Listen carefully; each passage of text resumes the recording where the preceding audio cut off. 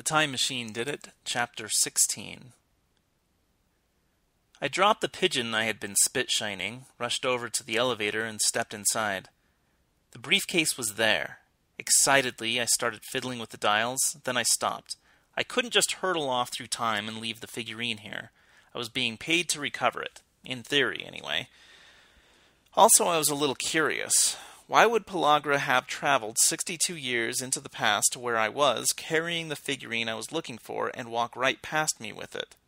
Coincidences of that magnitude make me stiffen slightly. And what was Pellagra planning to do with the figurine now that he was here?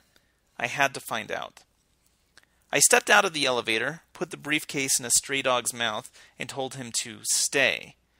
Then thought better of it and put the briefcase back in the elevator. Then I started to follow Pellagra. I kept behind him, but at a discreet distance until he walked up to the steps into the police station. I decided to wait outside. There were policemen in there. After a few minutes he came back out, no longer carrying the figurine.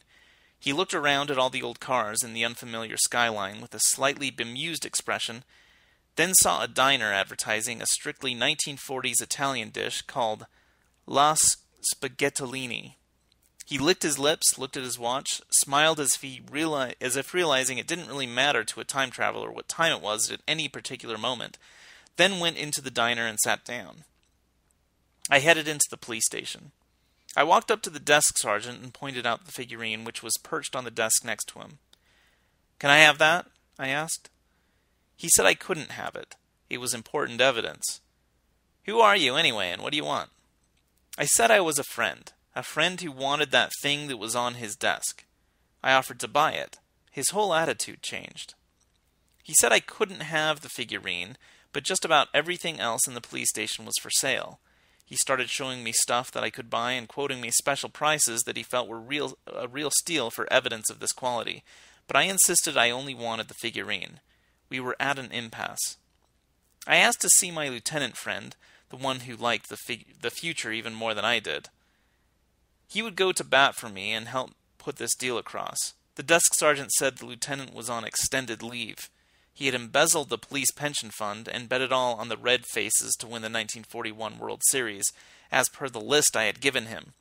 The Red Faces, hampered by the fact that they didn't exist, did not win, and the lieutenant's star had faded here at the station.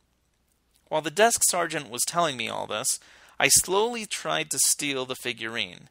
My hand inched ever closer to it, but just before I got hold of it, the desk sergeant picked it up and handed it to another policeman. "Put this in the evidence room," he said. The policeman took it and walked off. After he had gone, I looked at the desk sergeant. "Where's the evidence room?" I asked. "Is it near here?" He didn't say anything. I pointed. "I know it's down that corridor. Then should I turn left or right?" "Hey, who are you?" he asked. "You want my real name or my other name?" "Take your pick." "Burley." Two big cops hustled me out of the building and threw me down the steps. "Get out, Burley," one of them said. I picked myself up and started heading back towards the elevator. I figured I'd given it my best shot. Now to get back to 2003 where I belonged. At least I could tell Mandible where the figurine was, so I had accomplished part of my mission. I got into the elevator and activated the time machine.